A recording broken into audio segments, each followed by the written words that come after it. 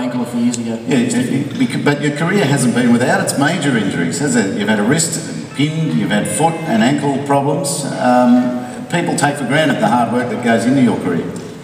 Yeah, well, I've been lucky. I mean, the thing that I'm most proud of in my career is my longevity in the game. I've been reasonably lucky through the years. I haven't had too many bad muscle tears, or hamstrings have remained pretty good, and shoulders and things that cricketers normally do have remained pretty good. I've been lucky with my fingers as well. I've only broken my thumb once in all those years of cricket, so the body's held up pretty well. I mean, as you say, I've never been one that's been known for spending too many hours in the gym, but I've always kept myself in reasonable shape, and I guess that's helped me play as many games as I have. You're in the sandstorm, a big storm of speculation about this Ashes. I want to get you off cricket.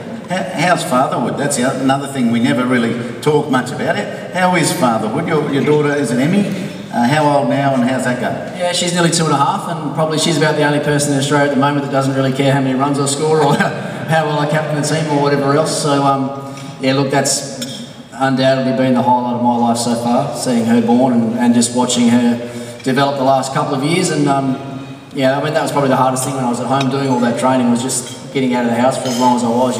When you're at home, you want to spend as much time as you can with them, and just enjoy the time that you have, because when we're on the road for as long as we are, there are certain things that you miss in their development and your own family's lives. So yeah, when I'm at home, mate, I tend to spend a fair bit of time in the house with her. Yeah, very good. And Sid's